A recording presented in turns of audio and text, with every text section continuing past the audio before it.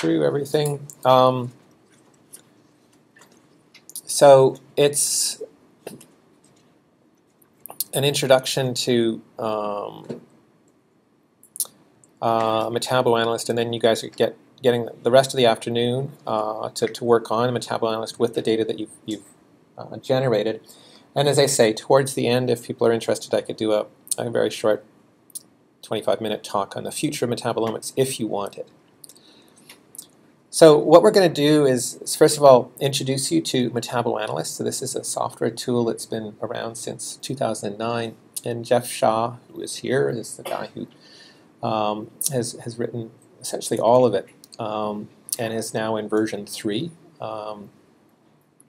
So we're going to get familiar with it, and then we're going to look at how you could analyze NMR and GCMS and LCMS metabolomic data. Now I'm wondering if I clicked on the wrong. Hang on as I double check here, because we've got two things. Oh.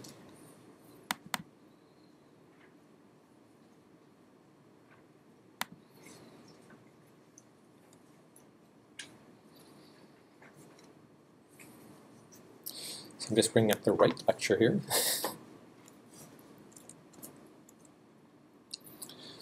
So we're going to go through the standard data analysis workflow. We're going to look at issues related to data integrity checking, outlier detection, quality control, normalization, scaling, and then we're going to dive into Metaboanalyst. So this is the example that we've given, you've seen before, about how a typical biological metabolomics experiment will be done. You have treatment and control, or untreated and treated. You'll have within the treated many biological replicates. Within the controls, you'll have many biological replicates. And some people will also take technical replicates. They might take double blood samples. They might take a single blood sample and then aliquot it into several aliquots for follow-up duplicate redundant studies. But regardless, you're generating lots and lots of data where you're measuring hundreds of compounds or features or thousands of features per sample. We talked about the two different routes to metabolomics before, the chemometric, untargeted profiling methods where identification isn't a major focus. And then we talked about the other one, which is quantitative/targeted or even untargeted, where feature identification and quantitation is central. So the traditional older style chemometric method, there's a lot of data integrity check, but it's also true with the targeted and quantitative methods. Now where they start to differ is that the spectral alignment or binning, which you guys did in XCMS, becomes very, very important. It's the first thing you do in a chemometric method. In the targeted method, the first step you do, or after the data integrity check, is this compound identification and quantification. That's what you guys did in basal, and also GC autofit. There's a next step, which is data normalization. This is to convert sort of skewed data distributions into normal Gaussian distributions. So that's done both with the chemometric and targeted methods. There's the data quality control check and outlier removal. That's also done in both chemometric and targeted methods. Then there's the data reduction and analysis. That's the PCA, to try and reduce dimensions and then to start generating pathway less and interpretation. In the chemometric, the compound identification is moved to the last end, because by then you've presumably identified what is important. And I think, again, people who did the XCMS exercise will have seen that the last thing that you see is this table, which then shows you your putative compound identifications. But often those are identified as being the most significant features, and then it's sort of up to you to figure out what the compound is. And as you saw with XCMS, you get anywhere from 10 to 50 different possibilities. So that's the difference between the two workflows, and you guys now have experience in both. So now we'll dive into this issue of data integrity, data quality. So one of the challenges with LCMS and GCMS is they have a high number of these false positive peaks. So these are either noise peaks, they could be fragmentation, neutral loss fragments in LCMS, they could be different derivatives that happen with GCMS. You'll get issues with adducts, both with GC and LC. You'll have isotope peaks. There are also these ionization issues that can happen, and then there's just standard noise that shows up.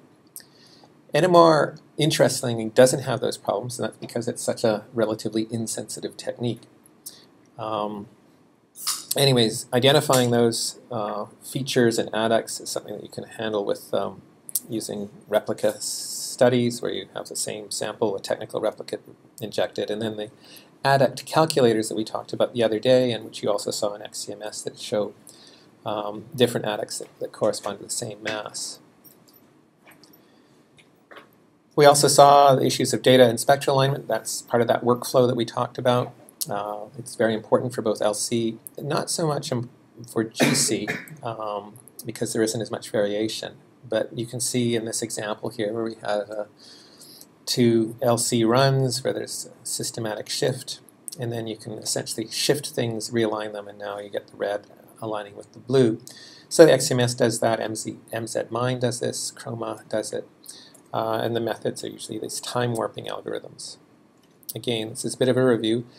You can also bin samples, and this is something that's an older technique, and was done because of essentially data storage limitations on older computers. But it's still legitimate, and it's a way of just carving up spectra that are very data-rich or peak-rich into regions.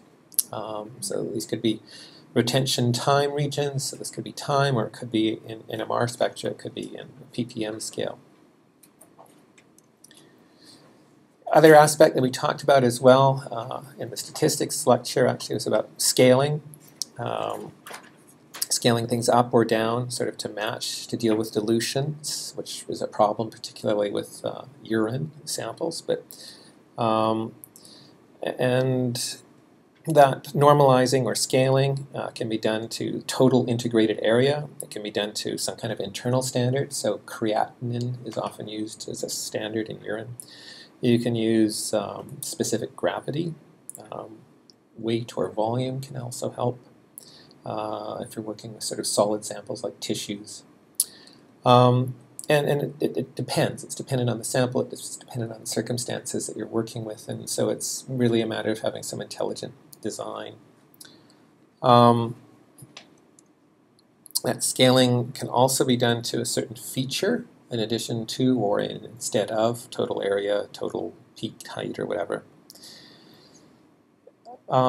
Sometimes you'll see in these examples where there's some, largely identical spectra showing up, but then you've got this one giant feature, which either you may want to get rid of or handle it as an outlier. In terms of normalizing things to make sure that there's a distribution that's following a normal Gaussian shape, this is where you can also use things like log transformation, what we talked about. And then there's Pareto scaling or range scaling. And again, those are things that are either handling intensity or distribution. And this is, as I say, normalization can mean two things. Quality control, outlier removal, data reduction. We saw some examples of where there's some outlier removal, data filtering. We get rid of solvent peaks in NMR. We can do some noise filtering, which is also often done in mass spec, GC, LC, and even in NMR. And then the outlier removal, it's something that you just don't simply take an eraser to. It's something that you have to justify in your methods as to why those were done or why you chose to do that. So again, these are all parts of the steps that I showed in the second slide of this series. And then the next steps were the dimensional reduction, feature selection, which we've gone through in the statistics done, and then clustering, which was this hierarchical or k-means clustering. So that's a quick overview of the steps that are done. So now I'm going to use or show how this is done typically in Metaboanalyst. So this is a web server, and the website is given here, and it's now in version 3. And it was designed to allow people to do online metabolomic data analysis and reduction for LCMS, GCMS, and NMR. Maybe just a quick question. How many people have used Metaboanalyst before? 1, 2, 3, 4, 5, 6, 7. Okay, so maybe a third. So the history is that it was first introduced in 2009, and it allowed multivariate and univariate processing, ANOVA, t-test, PCA, PLSDA. In 2002, there's a big enhancement which allowed it to look at essentially pathways and to integrate some other tools that had been initially developed on their own, but then were more further integrated. What we found is that shortly after the introduction of version 2, we had a huge spike in use. We went from a few thousand users to a month to, what is it, about 50,000 users, which was sort of like what happened yesterday when everyone hit the same servers. So Jeff spent a good chunk of 2014 rewriting everything so it would be able to handle the heavy use, and also moving it to a bunch of mirror servers. Improved things because R has improved a number of functions and new tools as well for the web. We've also added a biomarker analysis tool, power analysis, which allows you to calculate how many samples you need. And then it's also been integrated with gene expression data, which allows you to go across to other omics fields. So each time we make an improvement, we get another few thousand users added. So it'll be back to the drawing board of trying to make it even faster. So we're going to go through data processing, data reduction. We're going to go into functional enrichment analysis, metabolic pathway analysis. So the functional enrichment is sometimes called metabolite set enrichment analysis. We'll talk a little bit about power analysis, sample size estimation. We'll go into biomarker analysis. We will lightly touch on integrated analysis. So there's several modules in Metaboanalyst. 8 in total, and you can choose or click on those to jump into them. The general path that you use in Metaboanalyst is first to do some pre-processing of the data, cleaning it up, fixing it up, looking at it. Then we get into this normalization thing, which includes both scaling as well as making it more Gaussian. And then you get into the data analysis, which is the multivariate statistics. And then you get into the data interpretation, which is the pathway or metabolite set enrichment analysis, and hunting around, linking to databases and PubMed, and reading more about what you found. So this is another way of looking at it, a flowchart that Jeff has used and I think was used in the last publications. So some aspects, these are the raw data, so it'd be peaks, could be spectra, it could be concentration tables, and we'll be using primarily concentration tables, not your raw spectra. Then there's that pre-processing step, which is marked in red, so there's that name mapping. So if you've got the concentration tables, it means you've got concentrations of metabolites, so you want to make sure you're using the right name, so you haven't misspelled leucine or you haven't chosen an obscure name for hydroxyisovaleric acid.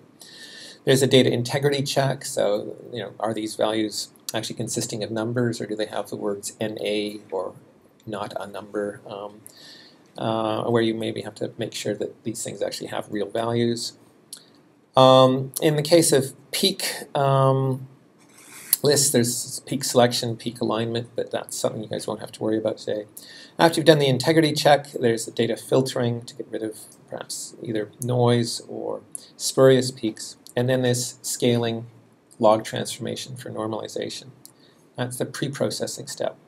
And then you have the choices within those modules to do statistical analyses, that's multivariate, time series analysis, we won't do that today, biomarker analysis, which we will, metabolite set enrichment analysis, which we'll look at, pathway analysis, another one we'll do, and then we'll briefly touch on power analysis. The integrated pathway or integrated sets with genomic information is another one which we won't have time to go to in today. So if you type in the URL for Metaboanalyst, this is what you get. So it's structured, there's updates, some citation information, there's a left column which gives you some things that you can highlight or select on. But really, to get started, you have to click on Welcome. Click here to start. This is actually one of the more confusing things about Metaboanalyst because it's relatively well hidden. Everyone's expecting to dive in, and we might have to get a flashing icon that tells you to click here to start. Anyways, if you do start, you can actually dive into some examples, data sets that you can work with, and there's a number of examples that you can play with, and in fact we will be playing with example data set. And the one that we'll be working with is a set of concentration tables collected for cows that were being fed different levels of grain in their diet, at least for this first batch. So in this early step, that's the red part in our flow chart, or the data processing and pre-processing. When you're doing data processing, you're basically trying to convert your raw data into data matrices or tables. And as I said, the one that we'll be working with today is concentration tables, because that's what you guys have largely generated from your basal, the GCMS, and then even from your XMS data you have maybe not absolute concentrations, but you have tentative metabolite identifications and relative concentrations. But Metaboanalyst can also work from peak lists, it can work from spectral bins, it can also work from raw spectral data. Yes? I'm just looking at the front page of Metaboanalyst when one goes into statistics, but can one actually select to upload raw spectrum? I don't see the option. Yeah, I don't know. Did that fall out of version 3 now? It allows, but it doesn't use XCMS online. It's not as well supported as XCMS online. So this function is still there. If you have a small data set, you can try to use it. But because it really takes a lot of time and things, I usually ask people have a 50 megabytes. There's 50 megabytes as a size limit. If you have more than that, you should use XCMS. But it shows data type concentrations, spectral bin, or PETs. So what would I select if I want to? Sorry? What would I select if I want to upload raw spectrum? You won't have an example. I don't think there's an example set there, but you have to choose browse a file, select it. If you go to the upload, you can select the raw spectrum, but I don't have this on the example data because it's not well supported. Usually at FAQs, people said I have big raw data. Where should I go? I usually suggest go to XML. That's the reason. So just going back then, I guess in terms of if we've identified this data, in this case it was a table of concentrations from cows on different diets, we've selected a set, we've indicated what type of format it is, and we also indicate which ones, where the samples are, whether they're listed in rows or in columns. And that's you see that on the screen there's an MS vector, there's option there, so that's okay. But it doesn't allow you upload. Yeah. So just for those who missed it, so Jeff was saying that if you wanted to upload your own raw data for MS, you could just click on that zipped file and click on the MS spectra. So we could upload the files, or as I say, if you wanted, in this case, using the example data, which is what we're using, you could go to the test data, and this is the test data that we'll actually be using for the example I'm illustrating. So two different routes. What you guys will be doing with your data is you'll be uploading data in this window, because you're not going to be using your example data. But for the example I'm using for this lecture, we're just going to use this data set and sort of step through. So this data set, as I said, is from cattle, they're dairy cattle, and they're given different proportions of cereal grain. Cattle are grass-loving animals. They were not designed actually to eat grain, or very much, maybe 1%. And we actually give cattle grain partly to allow them to produce more milk, or also to fatten them up just before they're slaughtered. There's a real concern in this area because, in fact, very high levels of grain have been found to cause a lot of stress in the animals and a lot of diseases in the animals, and they were interested why, what's leading to that. So in this case, they were fed different proportions of barley grains, mostly 0%, 15% of their feed, 30% of the feed, 45%, which is very, very high. And then you can collect the rumen. So cattle have giant stomachs, multi-stomachs, and they have ruminal fluid, and this is how they're able to consume cellulose-rich material and convert it into energy. And so we used NMR spectroscopy in this case to analyze the data, and we had concentrations for about 45, 50 metabolites. So once we have our data, we've selected it, the first thing that we should do is do a data integrity check. Now in this particular case we're going to skip it, partly because NMR usually generates high integrity data, but if you were doing GCMS or LCMS data, you should check. And what it'll do is it'll check, or in fact as it's let it in, it's checked to see whether samples were rows, features were in columns. It'll check to see whether the data was sufficiently formatted. It'll identify whether things are numeric or not. If there's some missing values in it. And if it's all checked through, then as I say, you can skip doing any missing value estimations or other fixes that you need to do. Yes? So that's one of the things that I've been struggling with my own data set, which is missing value. Mm-hmm. Do you have any advice or suggestions? Because I see here you said replaced by a very small value, which is probably the lower limit of the instrument. Yeah. But sometimes it just misses, I guess, somehow.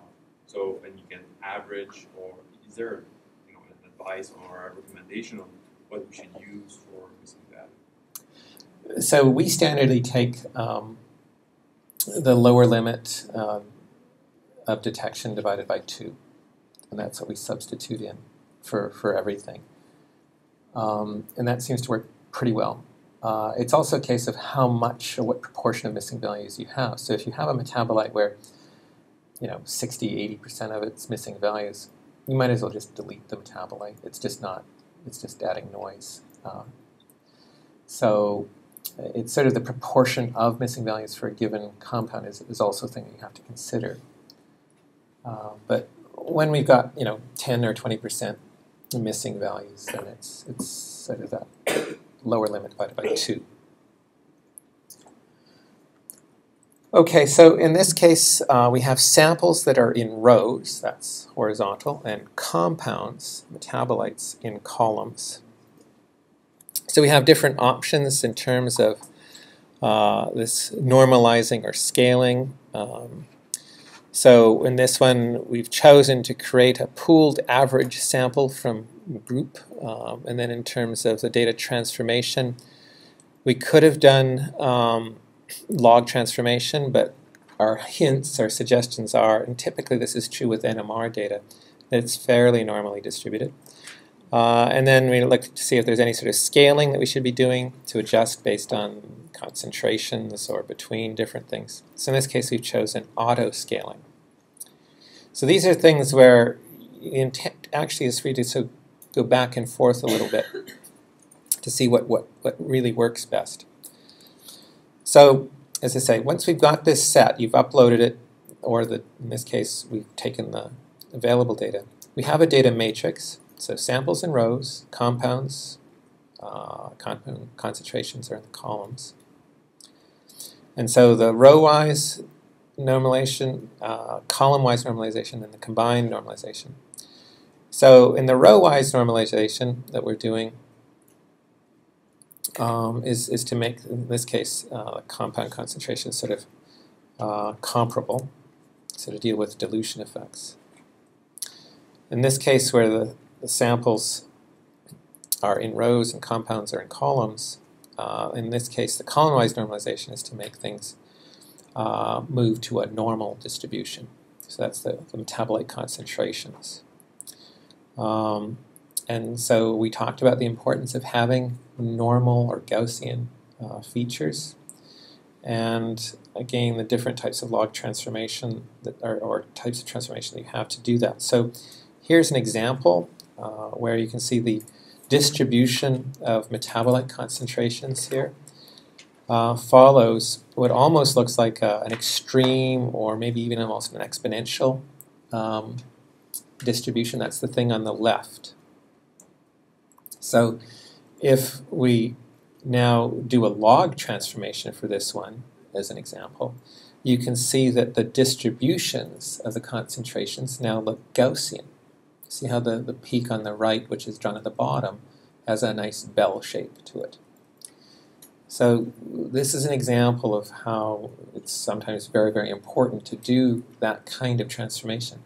So in some cases, you don't have to do it. And the only way you can know it is to sort of look at your data.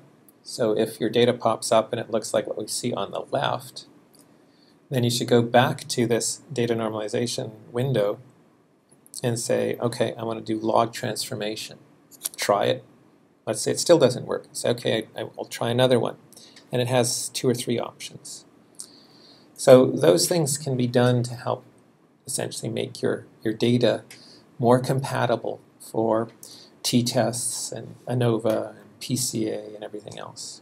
So this is a very important step, and a number of people will just skip it right over. They won't even think or iterate back and forth to see what gives them the best distribution. Yes? Have you looked at this where you don't normalize it, or normalize it different ways, and observed how sensitive your results are to that transformation?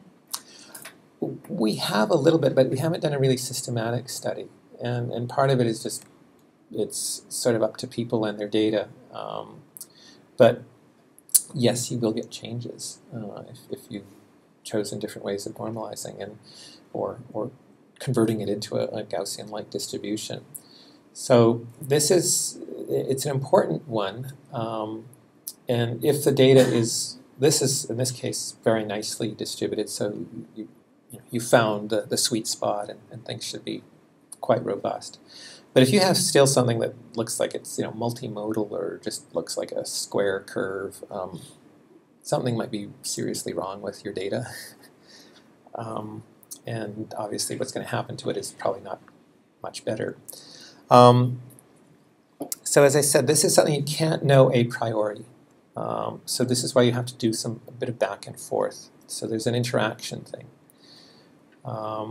And this is why it's also important to be very clear about your protocol and how you've done this, so that people can reproduce it. This visual inspection of saying this looks nicely normal is still kind of an intuitive thing. So there are some formal protocols that can assess the normalization, the normality of a distribution.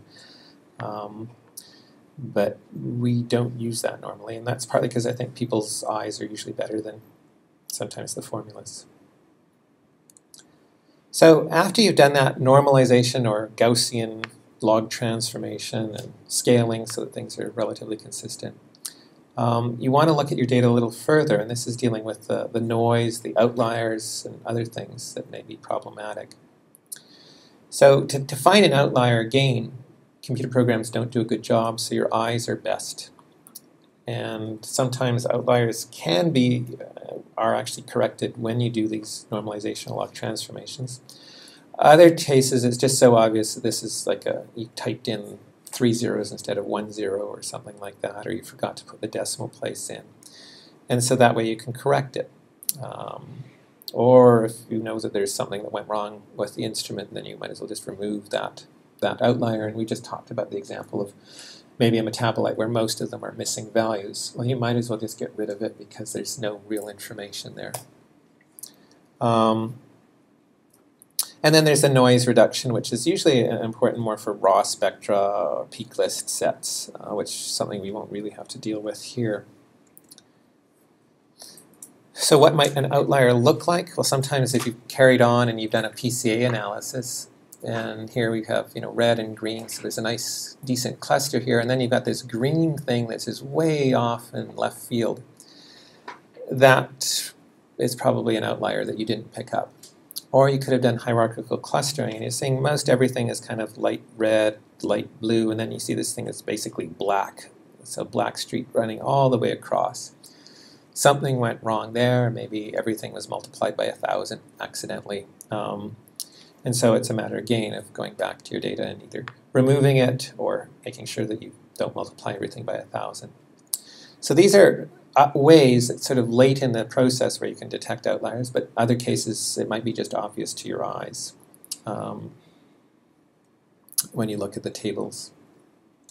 So there's an editor that allows you to deal with that issue of editing things. You could also not use the editor and just use go back to your CSV file and edit it as well.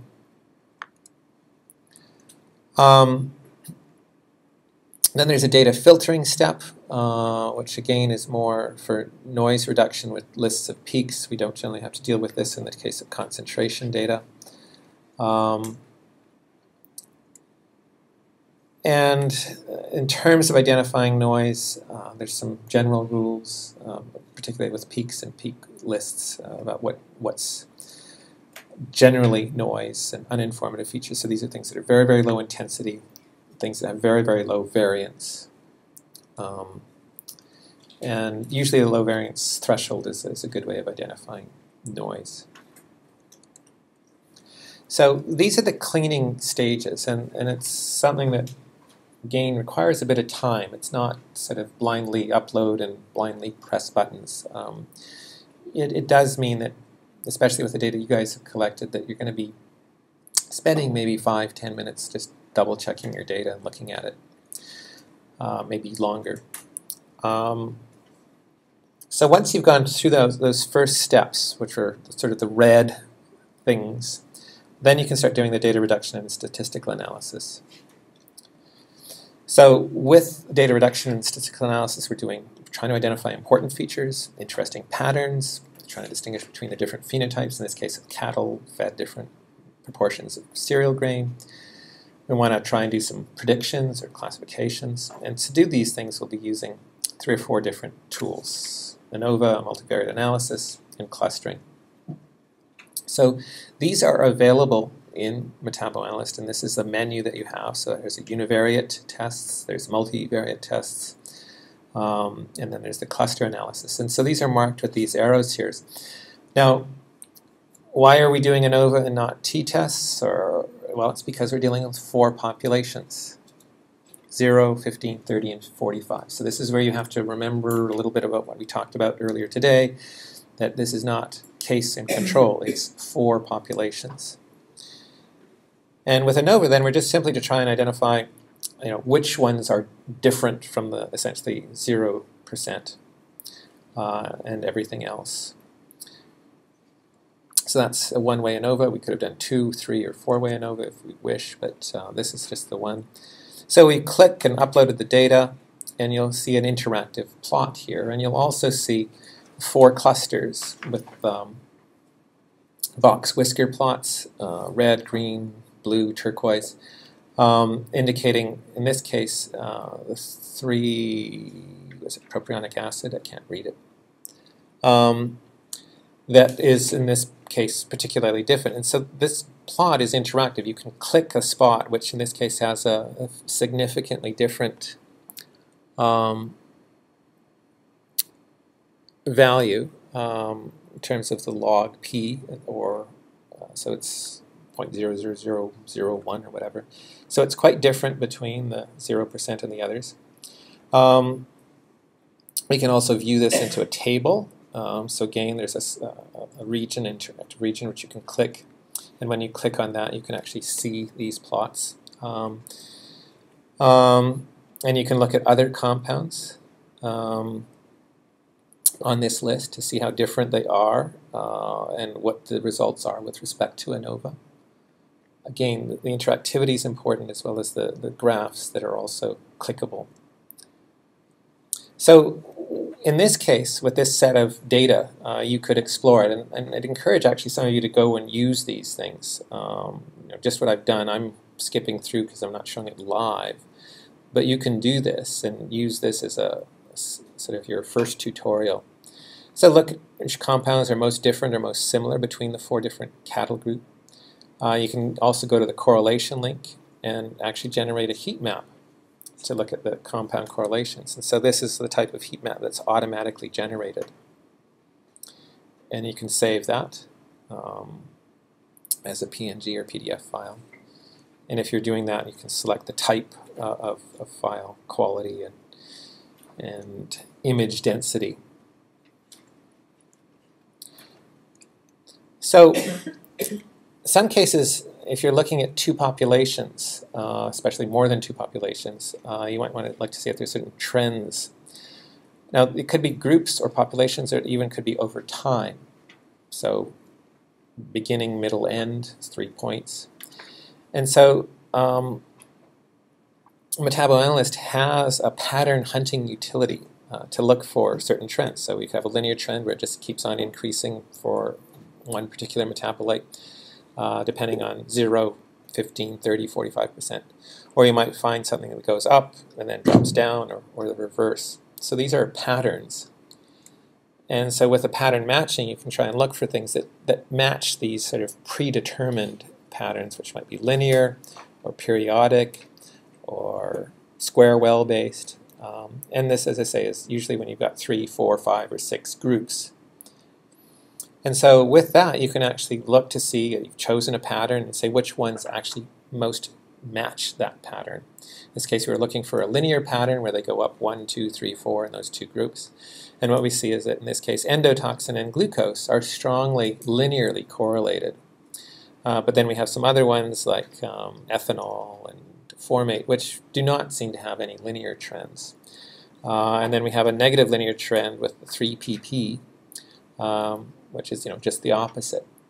So this is allowing us to look for, as I say, patterns that might be informative, and is again useful when we've got 3 or 4 or 5 populations, or looking at 3 or 4 or 5 different time periods. So that was essentially doing analysis of variance. There are other options we could have done. Now we'll look at the principal component analysis. And in this case, we're just simply saying, do these things separate? And we can look at a 2D or a 3D PCA score plot. We can look at the loadings plot. We could also look at it in 3D, where we're now looking at more, well, 3 principal components. So here's what it looks like. We've labeled things, just to make it a little clearer. But you can see that there is some separation from in this PCA plot.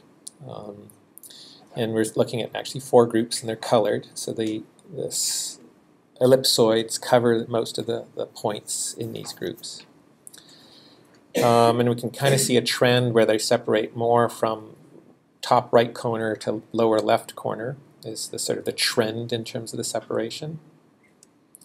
And so if we look at the loadings plot, then we can look at those 2 trends, that is the top right and lower left corners, and those metabolites that are in the top left, lower right are the things that are driving the separation.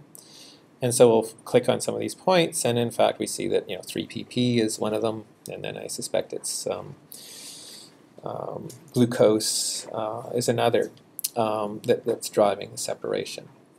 So that's in the 2D view. We could do this in a 3D score plot, and this is interactive, so you can use your mouse and click and drag and rotate. You can mouse over things to see some of the sample metabolite names and so on. So this is relatively new for Metaboanalyst, so these are the enhancements that have happened over the last year or 2 with new visualization tools and improvements to R and to the web systems that are available. So we see separation. That's a good sign. That usually says, well, let's go the next step forward to see if we can get enhanced separation. This is where the PLSDA is useful. And remember the cautions about using it, because it's a powerful and easily abused function. So in this case, we've got PLSDA. Things are obviously labeled because we've marked them as a label. And as I said, PLSDA sort of takes the original PCA axes and rotates them in a weird way to maximize the separation. And we can kind of look at the different values, the Q squared, the R squared, the VIP plots, and so on. So here is what we get with this PLSDA. So in fact, if you recall what the PCA plot looked like, separation not great but evident. Now with this PLSDA plot, you can see quite significant separation. So we've rotated things in a convenient way that maximizes that separation. We can then look at the Q squared and R squared values, and I can't see this, but both of them look to have, the Q squared and R squared are both greater than 0.7. So this suggests that the PLSDA plot is robust. The separations that we're seeing are real and robust. What's driving the separation? Well, not unexpectedly, we see 3-PP, endotoxin, and glucose, which is the same things that were driving the separation we originally saw in the PCA plot. So this is the VIP plot, and it's a little different than the ones I was showing you before, which had sort of two colors. This is the one that's indicating high to low regions, and you can basically see the pattern in these four groups. And if you see a sort of a nice rainbow color that goes from red to orange to yellow to green, that shows a specific trend. Others you might see red, red, green, green, which might show another different type of trend between the two groups. So this is just showing the trend, but it's also identifying, and it's sort of cut off in terms of the VIP scores, but I think these are 2 and 3 and 4, so they're fairly significant. And as I say, the PLSDA is just simply reiterating what we probably initially saw in the PCA, but it's just making it a little more obvious. However, R squared, Q squared, is 0.7 great. The suggestion is if it's great 0.5, it's good. But I prefer to do permutation analysis whenever I'm doing PLSDA. And so in this case, we've done the permutation analysis. It's 2,000, I think. I can't just read the number. Is it only 100? I can't remember. Maybe it's 100. So it runs it 100 times, calculates all these things, and you can see based on the distribution with this that the separation, the one that was correctly labeled, just is way, way far away from all the others. So this clearly shows that that's a very significant and robust PLSD result. So you can set the numbers. As I say, the default here was 100. You can go up to about 2,000. That's a lot. And I think the advice probably from Jeff would be choose a lower number first, and if it doesn't look significant, choose a little higher number to see if you can get better statistics. Can I ask a question from this Yes. evaluation? So in that Q squared and the R squared slides, so there's 3 bars in that evaluation figures. Yeah. Why is the accuracy? What that means? That's some kind of value that I think combines Q squared and P squared, R squared together. So accuracy just based on prediction. That's a machine learning thing. How many times you predict in the right class? That's another thing. What it can tell you, let's say, what kind of value is a good value? That's just whatever you're comfortable. For the people using PLSDA, they usually use Q square, R square. But for machine learning, they actually prefer accuracy. How many times they predict it right? So it's sometimes it's and most time it's follow the same trend. So I guess it would be almost equivalent to a ROC curve performance for sensitivity, specificity for moving these things, and the number of components that you're using in this ROC curve model increases, and so the ROC curve is probably close to what the area under the curve would be. So you can think of it sort of like that. And so here's it's just using one component to try and distinguish between the different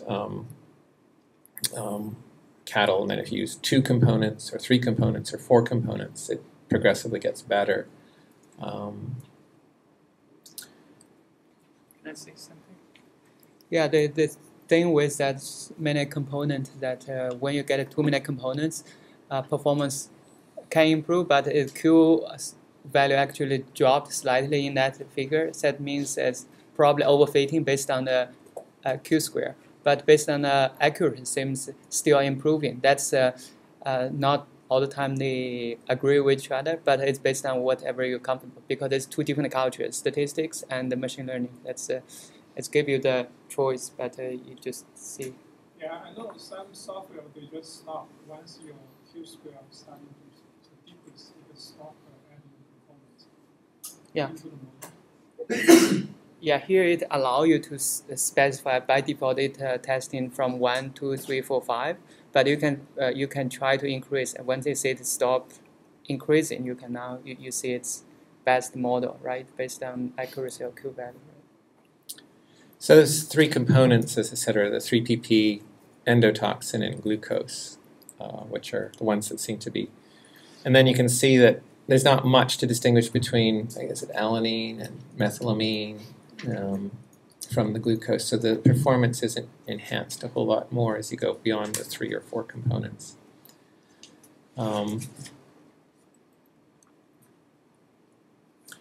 So that's the PLSDA. We've seen the PCA, and then we can do a little bit more in terms of the heat maps or clustering. Yes? Are there any ROC curves on this, or Ariadne Yeah. curves? Or? Yeah, but not with this particular one that example that we're using. Under the cluster analysis, we can do the heat map. We'll use the hierarchical clustering one, which is generally preferred. And it allows you to look at the behavior of metabolites, and you can ask questions, which ones have a low concentration in the 0 and 15, but increase in the 35 and 45, which compound is the only one that's significantly increased in the 45 group. So those are things that, again, a visualization tool like a heat map can allow you to look at that. Why you might ask those questions, who knows, but these are examples of things that you might do. And so clicking on this down the panels allows you to generate that. You can cluster on the rows or order by class labels, whatever. This is what it looks like. Looks like we've got some pretty good color range here, but you can see the red, green, blue, turquoise above, so those are the 4 populations, and then you can see the clustering of the metabolites down below. Again, you can cluster with the heat map in different ways, and with both above and below, or to the top and to the side. So again, it's just a different way of looking at data. It can be informative depending on how you want to look at it. Some people really prefer this kind of view over, say, PCA or PLSDA, but it's still a matter of choice, and then giving people that choice.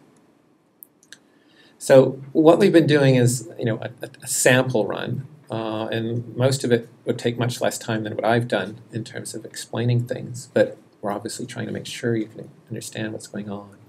So we've done most of the multivariate analysis, but it's been tracking all of this information, all the plots, all the graphs that we've generated. So what's really nice about Metaboanalyst is that it's actually kept records of all of those things, and so you can print off or save as a PDF a summary of what you've done, what you've found.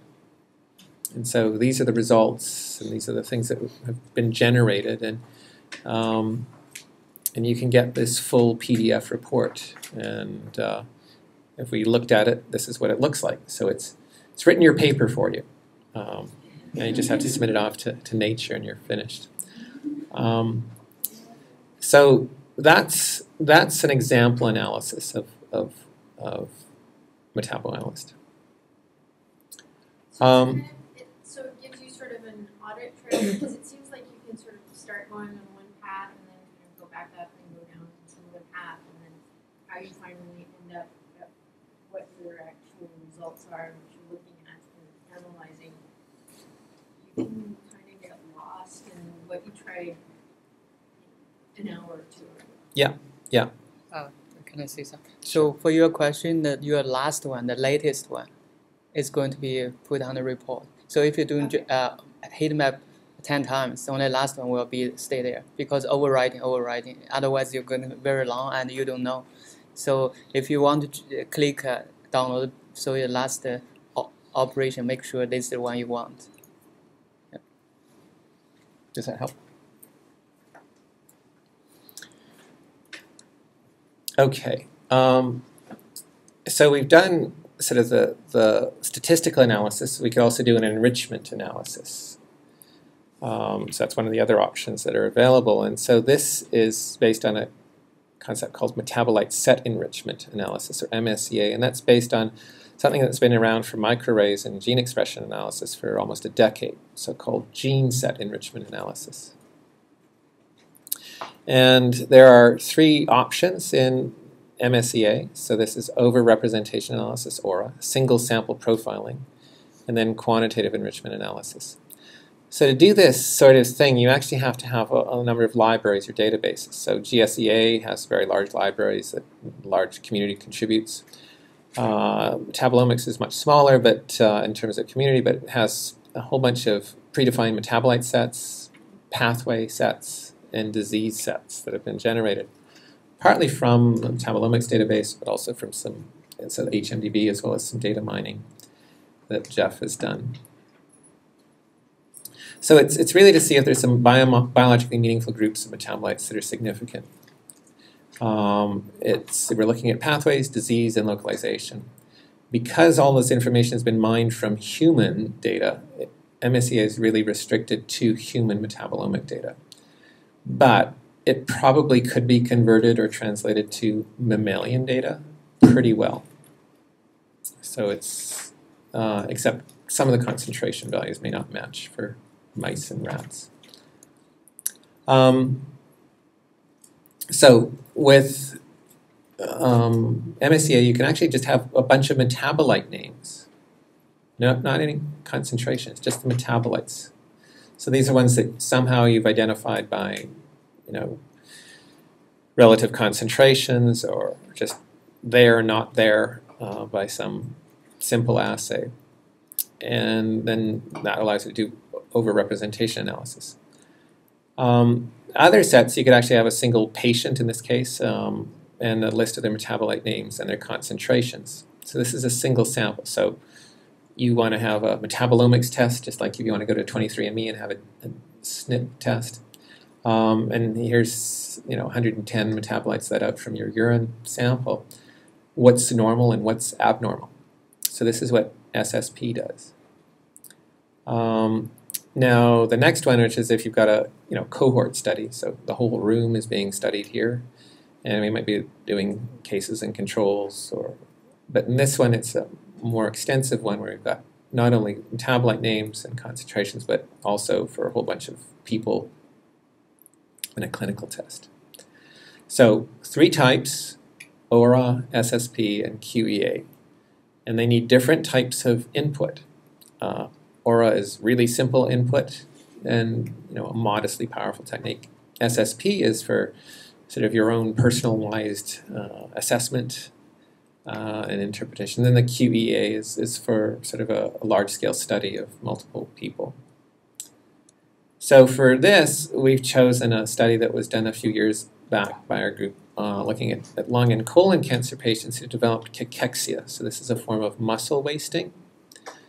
And if any of you have known people who've had cancer, often in later stages, they look very, very thin. And that's called cachexia. And it happens for certain types of cancers, not for all. And if it happens to develop, the outcomes are much worse for those. And we still don't know why it happens. And for some people who have lung cancer, cachexia never develops. And so those people actually live quite long and reasonably morbidity-free lives. But those that do, lives are significantly shortened. So we'd like to know more about the metabolic basis of cachexia, and so this is why the study was done. So you can select that sample set. It's a data example set. And in this case, once we've selected it, we can choose the enrichment analysis. And in this case, we could upload a compound set. And I say ORA is a weak analysis. So here's just a list of compounds. And we wanted to try over enrichment analysis. For it to work, it has to have some name standardization. And so in this case, one of the compounds was misspelled, and it's not able to map it to anything in KEGG or HMDB. And so it flags it and says, what have you done? Is this a real metabolite?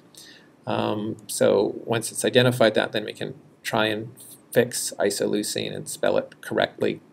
And once that's done, then it suggests things, but once it's done, we can check it. Then we can choose what sort of metabolite library we want to compare this list of metabolites to. So we could look at a pathway library, a disease library, SNP-associated library, predicted metabolite set, location-based sets.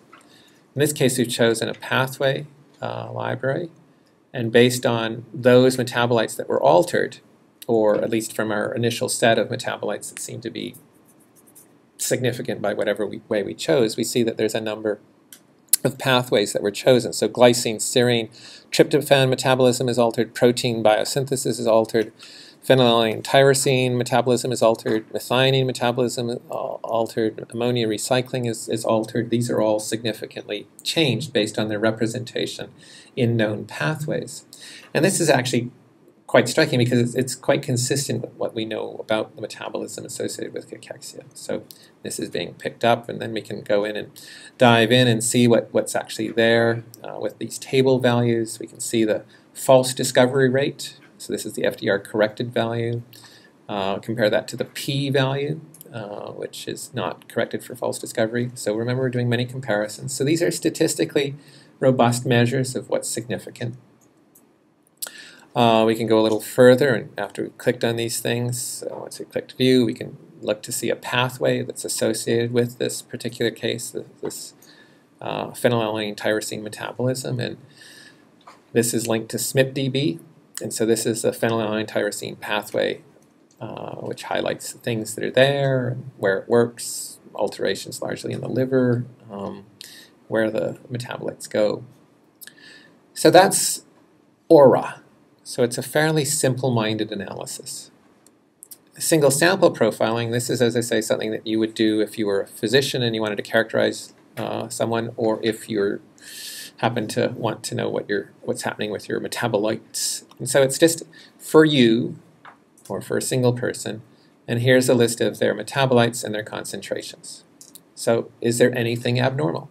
And this is a typical thing that would be done in a urine test, except that in clinical urine tests, they only measure 7 things. So this is typically reading out, 100 or so. So all this does is just look at the known concentrations to normal values. And so there's very extensive data on normal values for blood and urine in humans. And so it's just running through and saying, what does it look like? Is it within the realm? And it's conducting comparisons. You can see it a little more, and then you can also have that plotted out based on other known studies and where your value is. And you can certainly see in the case of threonine for this patient or this person, it's way high. What does it mean? Well, that's sort of what it'll comment about, or reference information may be there. A step further, so going beyond just a single person, now you're looking at a cohort. This is where you use QEA. So this would be for large-scale study, again for humans, more clinical. And again, there's various options that you can select. And once you've chosen, you can submit it. So we're collecting all 77 patient samples and just running it through. And the result is not unlike what we get with AURA, but it identifies some other things in a bit more detail, and it's identifying issues with galactose metabolism, which didn't pop up before. It's also identifying issues with insulin signaling. But it's also still showing issues with some of the branched chain amino acid and essential amino acid metabolism that's altered in cachexia. And again, there are graphs that you can view, and it can go down several levels, and you can also match up to the different pathways through SNP-DB. So MSCA is intended for human studies, so it's not for plants, not for microbial. It could work reasonably well with some other mammalian systems, but it's really oriented for clinical work. Question? So is there a way to use that tool to see whether or not, like,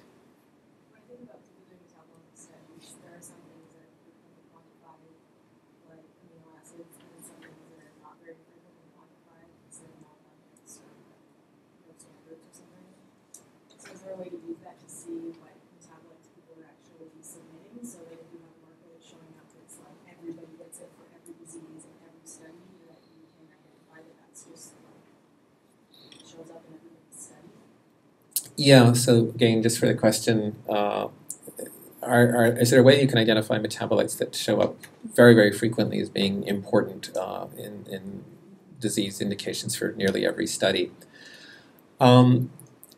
That's a bit of a challenge. We're working on a database called MarkerDB, which is trying to track biomarkers as published in the literature for a whole bunch of conditions and to try and measure the incidence of those compounds to see if they're just something that always shows up. One example that does show up almost all the time are carnitines and acylcarnitines.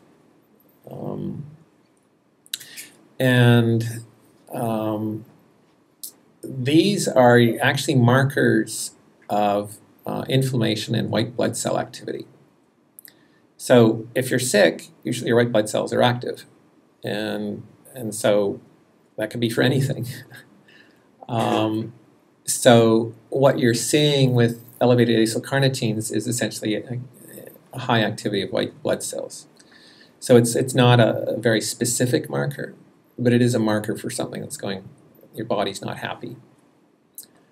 I know that in our early days we kept on finding acylcarnitines, but we were very excited with this is a very specific set of markers. Now it turns out that there are some classes of acylcarnitines that seem to be specific for certain conditions. So as a broad category, acylcarnitines are not informative, but as specific acylcarnitines, there may be some very unique or specific conditions. So yeah, it's still evolving. I think people need to address that question more thoroughly. Okay, I'm going to jump to another module. So we've done statistics, we've done enrichment analysis, and now we can look into pathway analysis. So pathway analysis isn't restricted to humans. It's actually supported for a number of model organisms. So mice, fruit flies, Arabidopsis, E. coli yeast. And the pathway analysis is able to work because it builds on the KEGG pathways, which cover a large number of organisms. So pathway analysis goes a step beyond metabolite set enrichment analysis because it's able to look at other organisms, but it's also a way of looking at the biology, the pathways.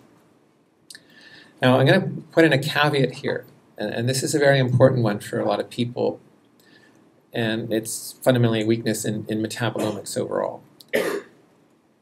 Almost all pathway databases that are out there, KEGG in particular, focus on catabolism and anabolism, so breakdown or construction of other metabolites. So that's our classical view of metabolism. But metabolites are far more important than that. And what's not depicted in most pathways is the signaling role that metabolites have. And you can think of glucose as being one of the most important signaling molecules in the body. And if you look at glucose in KEGG, it just simply shows it in glycolysis. But glucose activates all kinds of things. It's a target, it targets many, many proteins. And it's tightly controlled by many systems and proteins as well. None of those are depicted in KEGG. A few of them are in SNP-DB.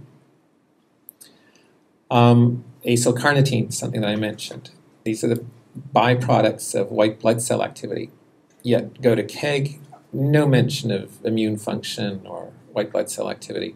It's simply used in beta oxidation of fatty acids. So again, it doesn't link to a physiological important pathway or process. Leucine, isoleucine, very important branch to chain amino acids. Those amino acids target mTOR and are critical and function essentially as insulin analogs. Insulin leads to all kinds of signaling events and all kinds of physiological processes. Do you see that pathway in KEGG? No. So elevations in branched chain amino acids, people simply will interpret them through KEGG and say, oh, well, it's involved in synthesizing branched chain amino acids, and here's some other compounds. It tells you nothing. So this is a fundamental weakness of pathway analysis and of pathways in general and pathway databases. And until metabolomics gets to the state where the pathways that it offers provide some of this physiologically important information, like leucine and isoleucine or insulin analogs, or that glucose is an important signaling molecule that targets 500 other proteins. And until that's there, people are going to have some very, very shallow interpretation of metabolite data. And it's still the way it is. People just keep on saying, oh, I found isoleucine and leucine, and cool, that's amino acid synthesis. It's useful for making muscle. End of story. And that's, as I say, that's a useless result. And those pathways are important for, not just humans. All mammals probably largely function as well for any system that has B cells and T cells. So those are all things that can go all the way down to any multicellular organism. Pathways in terms of signaling for unicellular organisms also are lacking.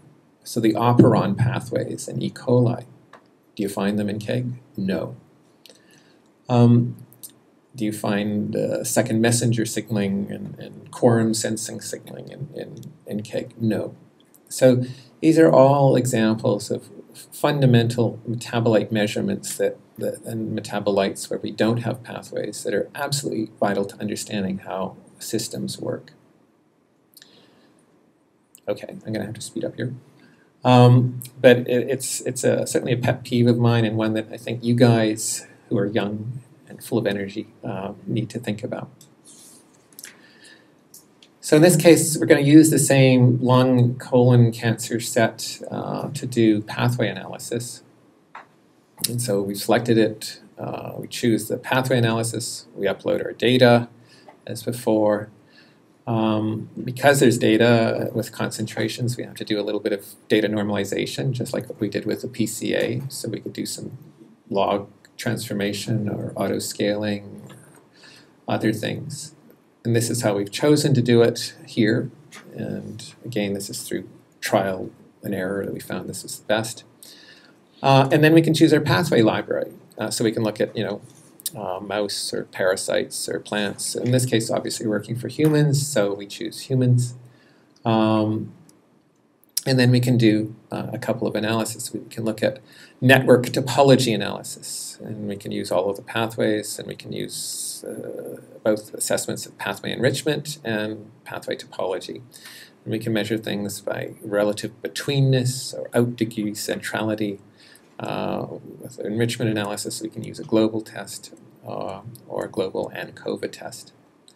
So in the case of topology, position matters, and this is this idea of hubs and non-hubs or nodes, bottlenecks, and if you're thinking of these sort of clusters or pathways here, something that then marked in blue represents a major bottleneck, and then the red ones represent hubs.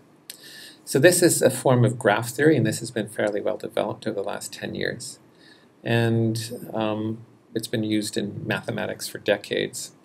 But it's a way of assessing positions in pathways.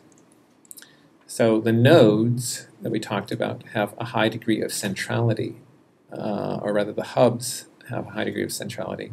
And then the bottlenecks have what we call high betweenness centrality. So that's sort of a quantitative way of talking about hubs and bottlenecks. So that's the topology, but then you can go to sort of the pathway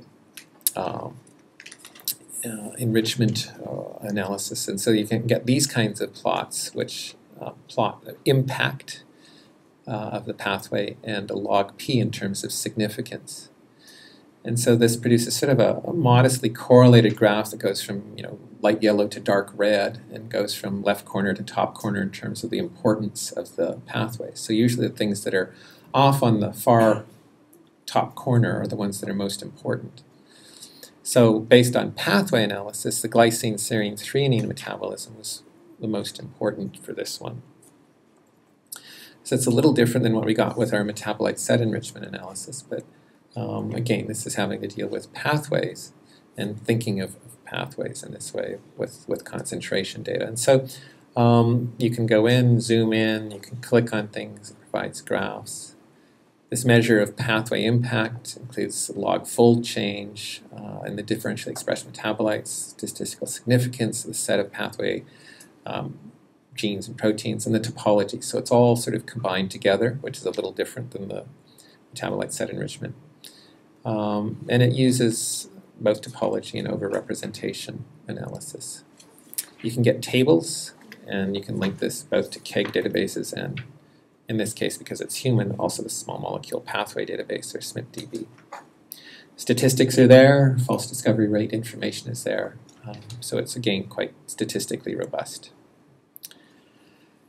When we're doing biomarker analysis, there's often two things that people worry about, whether it's, well, in this case I clicked power analysis, but maybe I should have clicked the biomarker analysis. So the idea is to find biomarkers using ROC curves. So we've learned about ROC curves, and we want to do a process where we maximize the area under the curve and minimize the number of metabolites. So this is similar to that Q-squared accuracy plot, or the discussion we had earlier, where we see that after adding more than 3 or 4 metabolites, the accuracy really isn't improving, and the Q-squared starts falling. So it's the same sort of thing with biomarker analysis. We're trying to choose a model, and it could be a PLSDA model, it could be an SVM model, or something that classifies things. And so that classification is typically that multivariate model. Some people have some really good intuition about what the biomarkers should be, so biomarker analysis in this ROC curve tool allows you to do manual analysis. You can also look at one variable at a time and to see which one is contributing in terms of a discriminating factor. So in this case, we're not going to be using the cows, and we're not going to be using the cancer set. We're going to choose another panel of 90 patients, expectant mothers at 3 months pregnancy. And in this case, we're trying to identify which ones went on to develop preeclampsia and which ones had normal pregnancies. So this is actually to try and come up with a ROC curve to predict preeclampsia. So just like with the PCA analysis, we have to do a data integrity check. Is everything A-OK? And yes, it was. So we can skip things. Then we can do some data normalization and scaling. So in this case, it has a lot of both NMR and I think MS data. So we have to do a log transformation to make it look better. And again, this is what it looks like before. So notice this highly skewed sort of Poisson-like distribution, and then you do the log transformation, and it looks very much like a nice normal distribution. So now we've got it sorted out, then we can get into the realm of doing this multivariate ROC curve analysis. So what it's going to do is sample of the dozens and dozens of metabolites for these 90 different patients. It's going to try and choose a set of metabolites that discriminates between those who developed preeclampsia and those that didn't. So it's going to use some machine learning methods. I think this one uses an SVM. And it's going to pick out which ones are best, and it's going to try different models. And in this case, we get ROC curves, even with just 2 components that have an area under the curve of 97%. And then if you use up to 10 components, you're up to like 98.5%. Then if you start using too many, then your performance starts falling.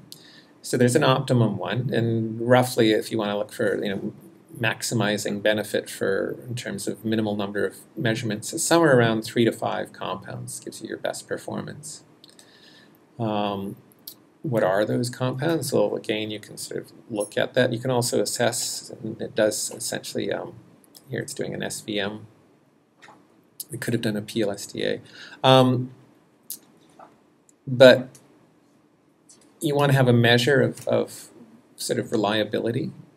And this plots out sort of the maximum and minimum performance for this type of model and gives you a spread or estimate. And this is not done enough in ROC curve analysis, so this is something that I think is important to do. From there, you can identify the significant features, which moves you into sort of the VIP plot. In the case here that distinguishes people who will develop preeclampsia, it's 4 or 5 metabolites. So glycerol, I think there's hydroxybutyrate, choline, acetate are the ones that are most significant. And in one cases they're elevated, others they're decreased. So this again allows you to come up with both a model and a predictive tool to classify or identify or predict which individuals will develop this disease based on their blood samples.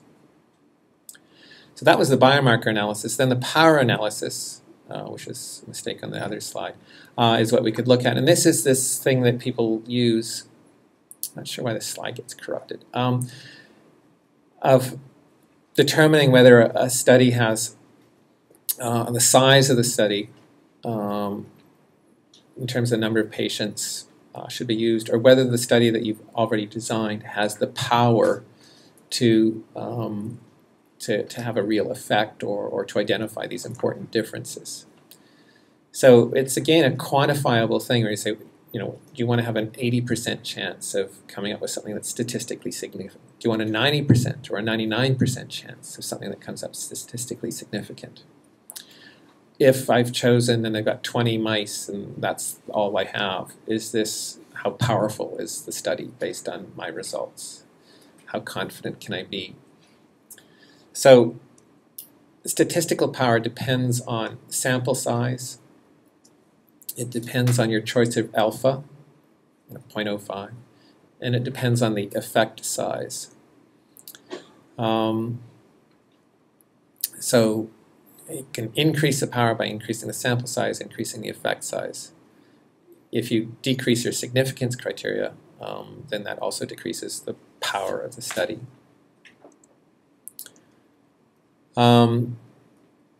So there are different criteria, issues with both false discovery rates or p-values that you can use.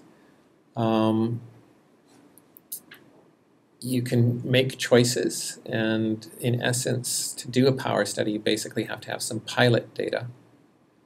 And if you've got some initial pilot data, then you can start figuring out, based on the curve, how much more data you need to get a much more powerful sample. So in this case, we've generated some pilot data from a few things, and based on the pilot data, the curves at the power versus sample size, it says that we need about 60 samples per group to get an 80% power. So this, again, suggests what you will need to do in terms of designing a future study that was based on the pilot study to make a more statistically robust assay. So power calculations are typically used for validation studies. They're done after you've done your discovery. So most times you can't, if you're doing something for the first time, you can't do a power calculation. And if someone asks you to do so, tell them they're nuts. It's not possible. So we haven't covered everything here.